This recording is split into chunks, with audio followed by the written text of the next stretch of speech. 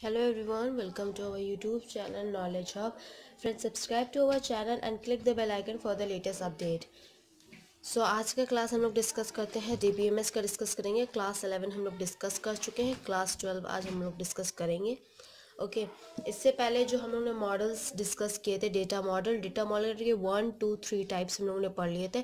That is ER model, entity relationship model. उसके बाद हम लोगों ने डिस्कस किया था हायरार्किकल मॉडल, और उससे पहले डिस्कस किया था इनके 3 टाइप्स ऑफ मॉडल डिस्कस कर चुके हैं। आज हम लोग डिस्कस करेंगे 4 टाइप्स मॉडल, जो कि है नेटवर्क मॉडल। तो नेटवर्क मॉडल क्या होता है, स्टार्ट करते हैं। The network model is based on the directed graph theory. जो नेटवर्क मॉडल होता है वो बेस्ड होता है डायरेक्टेड ग्राफ थ्योरी के ऊपर। The network model replaces the hierarchical tree. जो नेटवर्क मॉडल है उसी ने ही हायरार्किकल ट्री या हायरार्किकल मॉडल को रिप्लेस किया था with a graph, thus allowing more general connections among the nodes. तो general connection show किया था उन्होंने among the nodes, इसी वजह से the main difference of the network model from the hierarchical model is its ability to handle many to many. That is कि hierarchical model जो है उसने उसकी ये ability थी कि उसने ये handle किया था कि many to many उसने change किया था, that is n ratio n relationship. It allows a record to have more than one parent. तो ये अलाउ करता था इस रिकॉर्ड को कि जिसके पास एक से ज़्यादा पेरेंट्स होते थे। इसका एक एग्जांपल मैंने लिखा हुआ है, देख लो।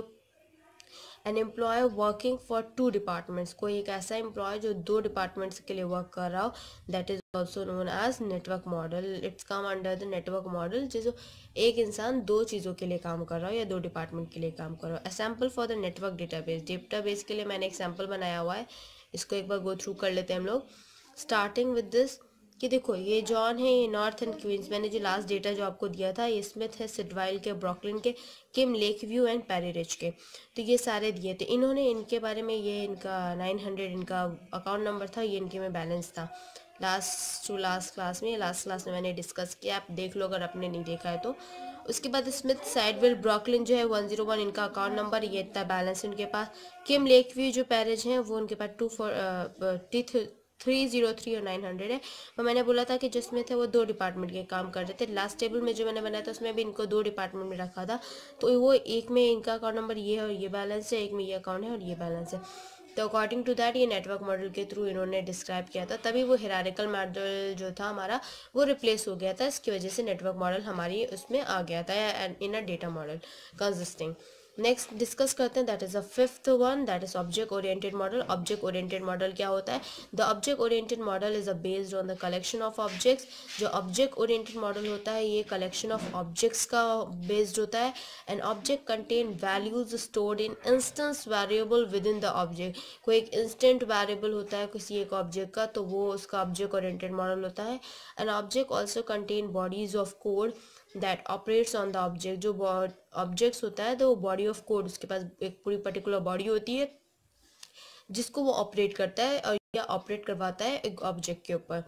These bodies of codes are called method. ये जो बॉडीज ऑफ कोड्स होते हैं इन्हीं को हम लोग मेथड कहते हैं। तो इसको प्लीज़ लिख लो, छोटी छोटी चीज़ें हैं पर नहीं पता होती हैं तो वो यूज़फुल उतनी नहीं हो पाती हैं। Objects that contain the same type of values and the same method are group together into classes. जो सेम टाइप्स ऑफ वैल्यूज या सेम टाइप्स ऑफ मैटर होता है, ग्रुप जो एक साथ कर दिए जाए, that is a classes. Method और क्लासेस के बीच में डिफरेंस आता है, तो प्लीज़ इसको देख लो।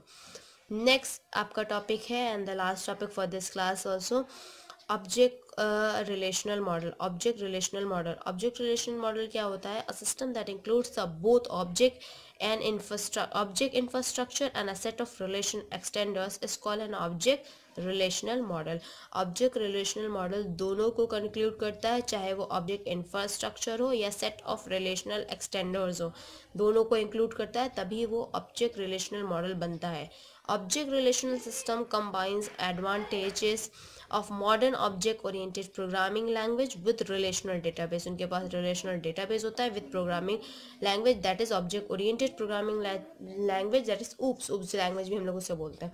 दैट इस comes under object relational model. तो आज के लिए इतना ही। इससे पहले आज हम लोग ने डेटा मॉडल का पूरा क्लियर कर लिया है, ख़त्म कर दिया है।